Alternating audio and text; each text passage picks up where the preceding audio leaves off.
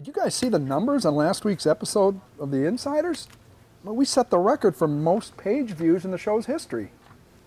You know, maybe that's why I'm getting all these endorsement offers.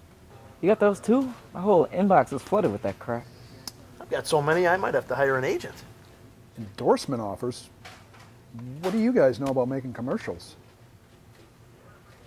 Maybe we ought to have Corey help us out with this.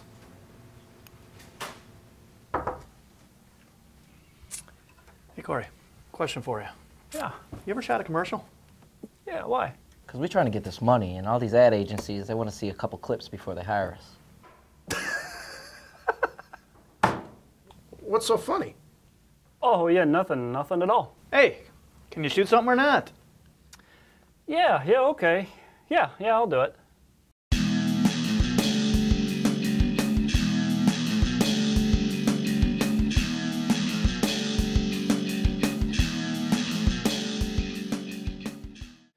I'm Mike Vandermoss. He's Rob Domofsky. We're here for the 2-minute drill. Rob, let's do this. I'm ready. Question number 1. Mike McCarthy got a little animated today when I asked about the low number of snaps by Donald Driver. That surprised you at all? You know what? I think that he's just basically, he knew going into the season that was going to be an issue all year. The first week, James Jones didn't get any action, so he was asked about it. Totally fair question. Then Jermichael Finley has a game where he has 3 touchdowns, and then the next week doesn't get any action. And Finley's the one who brought it up, not the media. Now Driver hardly played, and it got brought up. So it's been an issue 3 times. We've only really brought it up twice. I think he's he anticipated a problem that maybe isn't as bad as he thinks it is. All right, Rob, question number 2 involves the offensive line. Chad Clifton's going to be out for a significant amount of time. Are they perilously thin on that line? I don't think that they're any worse off this week than they were last week as long as Bulaga is ready to play. Now, he got back into practice, worked on a limited basis.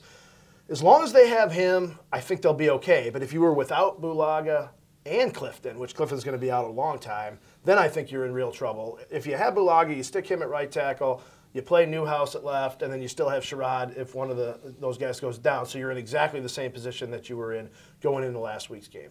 Finally, Rob, let's take a look at the Rams. The Packers are 15-point favorites. That's unheard of in the NFL. Is there any scenario that you can foresee where the Packers could lose this game? I mean, you wouldn't think so.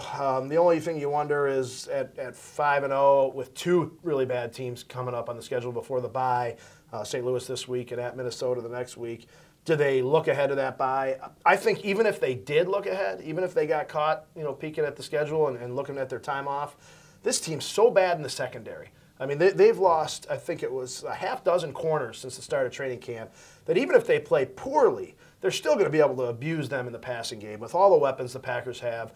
I just don't see any scenario, even if they don't come out fired up, that they lose this game. For Rob, I'm Mike.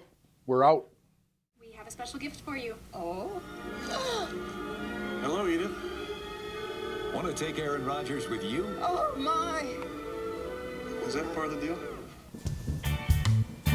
Hello, Rachel. Want to take Kareem Copeland with you? Oh, my. I'm so glad this is part of the deal. So, 1 down, 2 to go. Through the generations, Ford's been right there with our family, and a lot of memories have involved Ford trucks. Owning a truck is something that I always wanted to do since I was a kid. The toughest team in town just got a little tougher. Through the generations, Mini Coopers have been right there with our family, and a lot of memories have involved Mini Coopers. I mean, who wants to own a truck? Owning the smallest car possible is something I always wanted. It had to be a Mini. The smallest team in town just got a little smaller. Mini Cooper proudly welcomed Rob Domofsky to its lineup.